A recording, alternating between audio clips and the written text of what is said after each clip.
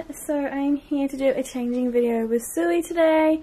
I want to spend more time with my collection and making a lot more videos for you all with them, so I decided that I would bring sweet Soohee out of the crib today and change her, since she's still wearing the outfit that I changed her into in the last video.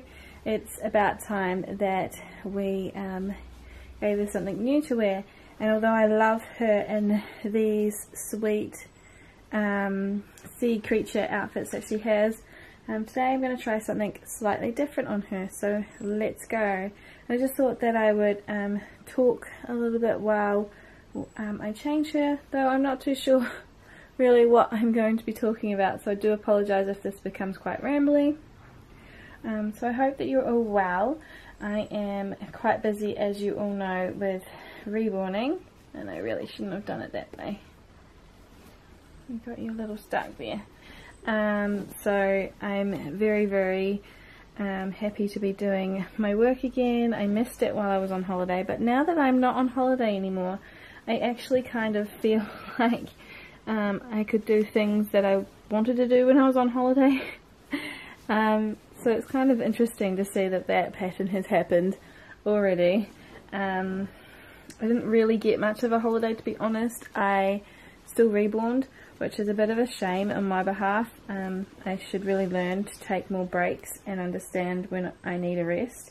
But I don't know, I miss the babies too much. So I'm hoping that I can allow myself a lot more time off this year. I've got a lot of personal goals that I want to achieve as well, so definitely taking my time and using it wisely is something that I really need to do this year as well. But we're going to change Sue into this adorable pumpkin patch onesie that I got. It's actually not for her, but I couldn't wait to use it, so I'm going to use it today. And I'm super excited because in about half an hour a package should be arriving here. It's the first package of the year, and I'm super excited because inside of it is a Saskia again. So I've got my very first girl Saskia custom to do next month, and also I am expecting a twin A, and you guys know that I've been missing my Georgia. Well, I brought the twin A on impulse, and I'm super excited because I've missed that size so much. So I'm going to, my mum's going to make her a body today. I've already been at her. She needs to make a body for a custom order as well. So we're going to kill two birds with one stone. You look so cute in this pastel colour. I don't normally put you in it.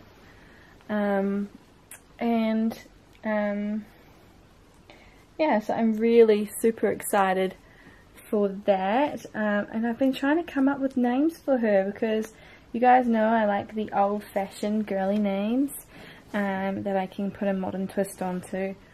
So I've been trying to think of something, and nothing's really, like, I've got one name, but I don't think I ever thought that I would use it, and I'm really excited to probably use that name. And yeah, I'm not too sure if I will, but I am very excited all the same.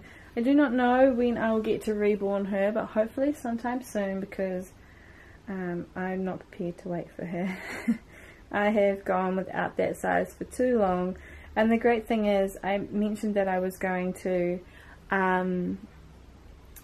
in the future look for a prem size baby again, and I haven't found anything that stuck out. So the great thing is, if anything does come up, I can either have two, or you know, I can sell one. It's no big deal. So yay.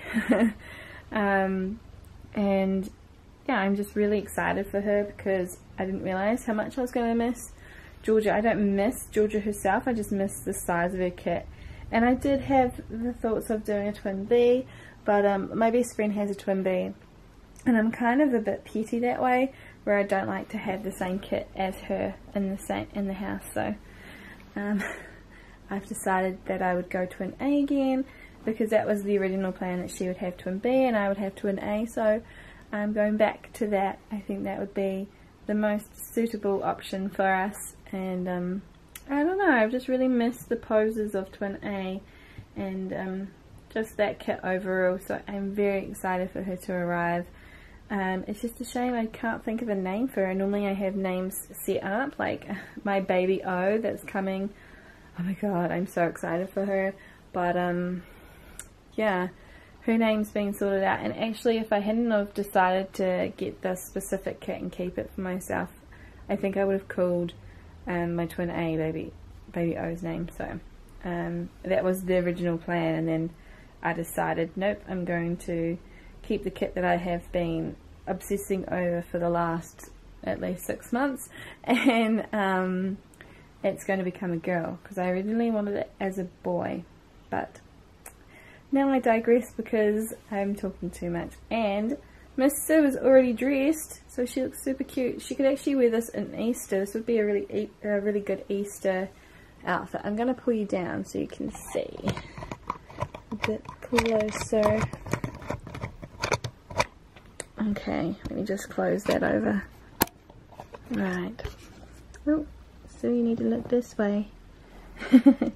So she's got the little bunny bow, hair bow on that we got from Kat, little shop of wonders.